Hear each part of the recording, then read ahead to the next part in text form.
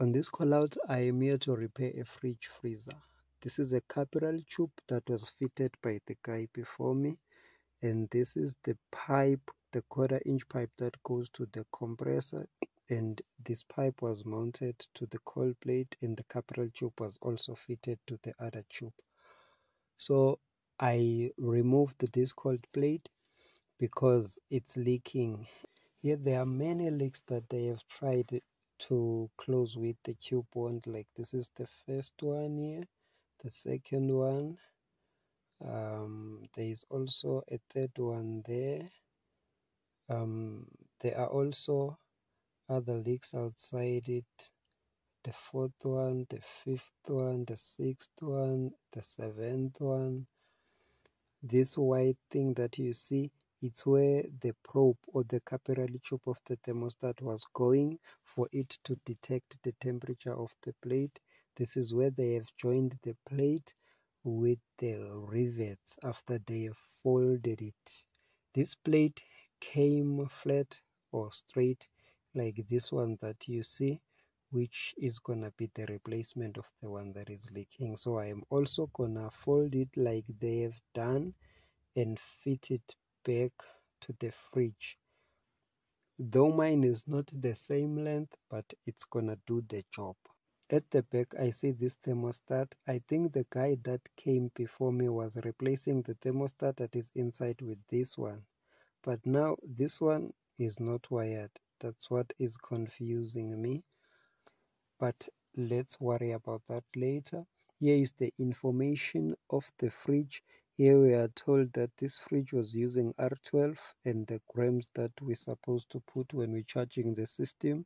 Because the compressor is also damaged, we're gonna replace the compressor with an R134A compressor and charge this fridge with R134A. Here, that's where we will open for us to be able to remove the back cover. So what I will do, I will pause, remove the back cover, and then come back later. Now here is the back of the fridge. What you see is the capillary tube that you saw on the inside while we were starting the assessment, and the 1/4 inch pipe that was also joining to the cold plate that we removed. So what I'm gonna do is, when I'm putting my new cold plate, I think I will use this capillary tube because it's not blocked and it's long enough. I will have to replace the filter. I will see if the joint, I will keep it or leave it, because it's not a big deal. I also join capillary tubes when I want to. So I'll just take this pipe out and check it for leaks. Normally where there is rust, that's where I always suspect leaks. So if there is no rust on this pipe, then there is no reason for me to suspect the leak. Since this is copper, it's not aluminium. I trust copper. This capillary tube and the 1/4 inch pipe, they are going to this cold plate. One pipe of the cold plate will take the 1/4 inch pipe, and one pipe of the cold plate or the other pipe will take the capillary tube. So I will use either this one for a capillary tube or the other one. Once that is done, I will take the sponge, put it back nicely. After that, I will then take the back cover and also put it back. What I did, I just paused and mounted the cold plate. Now the cold plate has been mounted through this screw to the top. I also drilled a hole to the side, so I'm gonna mount it to the body as I have done here. This one is mounted also at the back, so it's not tilting. I'm gonna put a screw there to avoid it to tilt, since it's not mounted at the back like on the other side. This probe, I might have to drill 2 holes and put back that plastic for it to mount the probe so that the probe will be able to detect the temperature of the plate. This hole that you see at the back, what I will do, I will use a seal and seal there.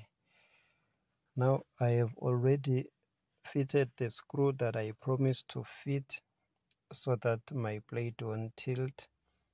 So this one and the one at the back, it's making this stand still and don't move up and down even when I'm pushing it. Now it's balanced. What I'm gonna do, I will unscrew this screw and pull the cold plate toward me and take this probe and push it between the body of the fridge and the cold plate. This is because I've changed my mind. So after that, I will then come to this screw and screw it in so that it will pinch the thermostat probe between the cold plate and the body of the fridge. So I've changed my mind. I'm not gonna do what I said I will do with the thermostat. As I've said, the compressor is damaged, so now what's left for me is to remove this compressor and put this new compressor. I have already brazed the service valve and the suction side or the heat exchanger pipe or the return pipe, whatever you call it. The only thing that's left there now is the condenser. Before I put back the condenser, I must take this compressor out. So I need a spanner to open the screws that are mounting the base of the compressor to the fridge. I need a spanner that will fit there. I think a cube spanner will work better there, but I don't see my cube spanner to my spanners. You know, when you are always working with these things, sometimes you misplace them. I think this one will work better. This is it. It was in the wrong place. So let's see if it's working. Well, this tube spanner, it's not working. It is small, so I think I need a tube spanner that is bigger than this one. Let's try this one. Oops, this one now is too big, so I don't have the size for it because the other one is smaller and the big one is bigger. So the spanner that is between these two, my friend took it. So I don't know what size is that one. Let me try this one. It's not 14, so I think it's between 12 and 13. So I need number 13 and number 12. I'm not sure. I'm not good with spanner sizes. I'm not a person who sees the nut and know exactly what the spanner and nut is. But I am that person who sees the fridge and know exactly what the compressor of the fridge will be. It seemed as if my spanners are also missing, so I did manage to get 12 and 13. So let's see which one is working. Yes, number 12 is working, so that's number 12. What I will do, I will pause the video and take out this compressor and then fit the new compressor. Here we go. Now the new compressor has been installed. The old compressor has been taken out. So the new compressor that I'm fitting on this system is using R134A, as I have mentioned. It's a Sigeland brand. The refrigerant can be seen on the information on the compressor. So these are the components for the compressor, the capacitor. It's a non-polarized capacitor. It doesn't matter how you fit these wires to the relay, as long as you fitting all of them or both of those wires to your left. And the neutral wire will then go to the right, and live will go to the overload protector. But you must remember that the live that I'm talking about comes from the thermostat. So don't just take live from the plug and then put it to the overload protector. I need to figure which wire is from the thermostat on these wires, that is coming from the thermostat, so that I can fit it to the overload protector. I also need to check neutral wire so that I can fit neutral to the relay. I can see that there are wires that are going underneath and there are wires that are going up. I think these ones that are going up to the white plate that you see, they are going to the thermostat. And the one that is going underneath, I think it's going to the door switch. I had a small problem with the thermostat of this fridge, so the old one needs a replacement. So I'm gonna replace it with this one. This is the one that we saw at the back of this fridge, installed to the condenser but not wired. So I'm gonna use it as the replacement of the old one. This old thermostat was fitting different. It was not fitting the way I have fitted the one that I'm gonna use as the replacement. It was fitted like this as I am showing you, and the pin would be to the front. That's where the capital tube of this thermostat was, and they made a mistake and cut it. So I'm not gonna use the old one. So when I was trying to fit it the way the old one was fitted, the pins and the lugs were not gonna get through at all.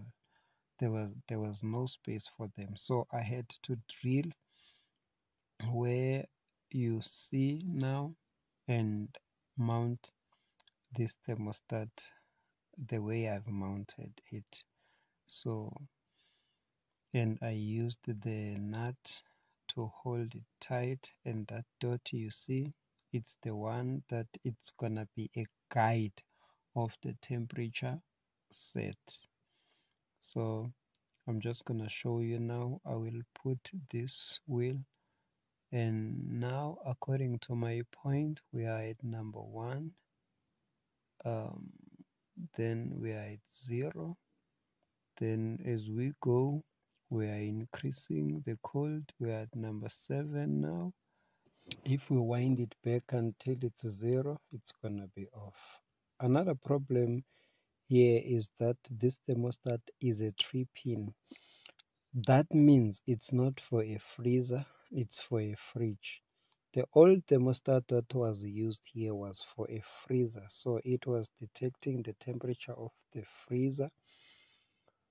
So if I take this thermostat and fit it the way I said I'm gonna fit the old one, we will have a problem, because it's gonna switch this cold plate very early before the stuff freeze.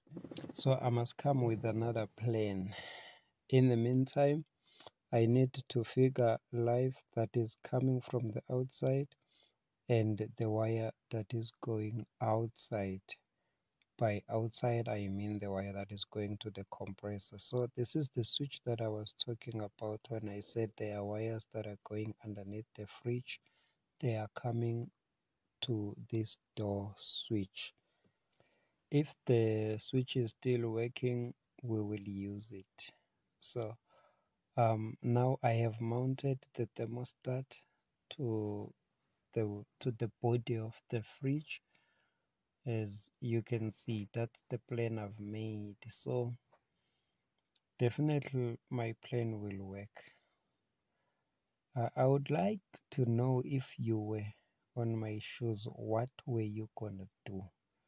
You can see now they will definitely know how to control this thermostat.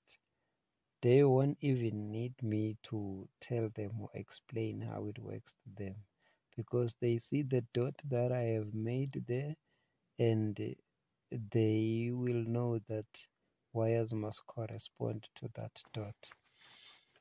That bulb is not working, so using a tape is not a big problem, because it's not like it's gonna get hot and melt the tape. Now the probe for my thermostat, as you can see, is just there. It's not pinched between the body and the cold plate, so it's gonna take quite a lot of time for it to detect the temperature, and that's good because we want to detect the fridge temperature. So now everything is almost in place on the inside. You can see the hole where the old thermostat was coming. I have closed with the tape, and you can still use this door to open and close um, inside the cold plate. So whatever is on the top of the cold plate will freeze, but whatever is underneath the cold plate will get cold. So this is the fridge freezer, old model fridge freezer. Let's go to the back. Now, as you can see, the pencil dryer has been braced, the condenser has been braced to the compressor, and I have a hose already to my suction side. So I'm not worried about this sheet that is not closing, because I know I did something that was not supposed to do. So I left that pipe there like that. So it's the one that it's not allowing me to close there proper, but that's not gonna affect the operation of the fridge. Now what's left for me to do is to vacuum the system. Now let us start vacuuming the system. For us to start vacuuming the system, we need to start the vacuum pump. So I have started the vacuum pump. I don't know whether if you are able to see, there are fumes coming out of the vacuum pump, meaning that the vacuum pump is cleaning the system. You will not hear the noise of the vacuum pump on this video because I've muted it. I've muted that and edited the video. After vacuuming, we will wait for 15 minutes. If after 15 minutes the needle hasn't went back to 0, we know that there is no leak, then we regas the system. Another thing that caught my attention on this call out is this washing machine. I really like this washing machine, and I do hope that one day they will call me to come and repair it for them, or they sell it to me so that I can repair it and sell it, because I will not keep this brand. I have my own washing machine that I'm happy with. It's for domestic use. This one, it's more like commercial or industrial. What I noticed is that the vacuum pump is not reaching -30, and when I close it, it's going back to 0. So that means there is a leak, and that leak must be figured and repaired before regassing. You see, it's been long now, but still there are some fumes coming out of the vacuum pump even after such a long time. I think I've waited for more than 20 minutes, and when I close the gauge, and as you can see there, it's going back to 0. So what I did, I removed the back cover and traced the leak, because after putting gas to the system, because that's how we see a leak. When the vacuum pump tells us that there is a leak, we put gas to the system and observe where the gas is coming out. So I did figure that the gas is coming out here. I don't know whether you can see this hole. There is a hole there. This happened when I was putting back the back cover and the sponge. So that means I was not soft with this pipe, I was rough. Then the pipe cracked there. So I will use the one that I just showed you to replace the pipe that is damaged. So that has been done now, and the back cover has been fitted back. I have vacuumed the system. As you can see, it's on -30. I have already waited my 15 minutes, and my 15 minutes has passed now, and we are not approaching 0. We are still at -30. If you remember clearly, this is an R13. This is an R13A compressor. That means I must charge it with R134A gas or refrigerant. So that's what I'm gonna do now. I'm just gonna charge the system and observe whatever that I need to observe to the gauge, and also to the condenser and to the cold plate inside. So I hope you still remember, before we regas, we need to patch the yellow hose with the refrigerant to take out the atmospheric gases that went through the yellow hose when we were removing the yellow hose from the vacuum pump to the cylinder. So that is exactly what I'm gonna do now. The yellow hose is already fitted to the cylinder, so I'm gonna open the cylinder. After opening the cylinder, I will then open on the rate gauge and put my thumb there to close while opening the rate gauge. So that's what I'm doing now. I'm purging the yellow hose. Now I'm opening the rate gauge. So I am blocking the refrigerant with my thumb. So once it's open, that needle moves. That means there is gas, there is pressure over my thumb. So I release a small amount, then close. Again, you won't hear the hissing sound because I edited the video. So now I am ready to charge the system. So what I normally do after purging out the atmospheric gases through the yellow hose, I close the cylinder. After closing the cylinder, I like to open the low pressure gauge so that the gas that was compressed or condensed to the yellow hose will go through. So that is what I've just did. So now I am fully opening the low pressure gauge.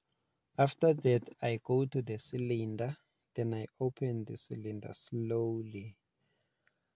I then find something to do while waiting for the gauge to read 50 or 60. I think by now you know my method of regassing. You should be knowing my method of regassing. So when it's at 50 or 60, I will stop and start the compressor or the fridge. Then I will then observe what's happening after that. Since it takes time for my gauge to read 50 or 60, I had to pause and wait until 50 or 60 psi had been reached.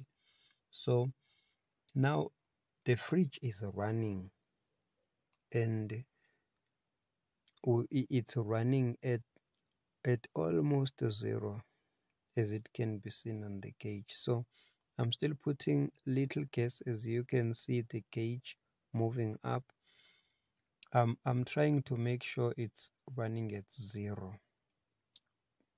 I also wanna fill the condenser and take note of how is the condenser getting hot, which ring is more hotter than the other, is the temperature of the rings equal, or the first one is more hotter and the following is less hotter than the first one, and as I go the temperature decreases. And I also want to make sure that the last ring I stop while is still cold. So what I'm doing here, I'm still trying to add a little amount of gas so that my system will run at zero, not below zero. Now I'm feeling my rings, checking which one is more hotter than the other. Is the last one getting hot or still cold? Is the second last getting hot or still cold? I also don't want to forget the cold plate. I'm also checking if is cold starting to my cold plate. As it can be seen, this pipe is starting to frost. Even the cold plate itself is frosting. So I know that frost will travel from this side to the other side. So I am now happy with what I see on the cold plate. I am also happy with what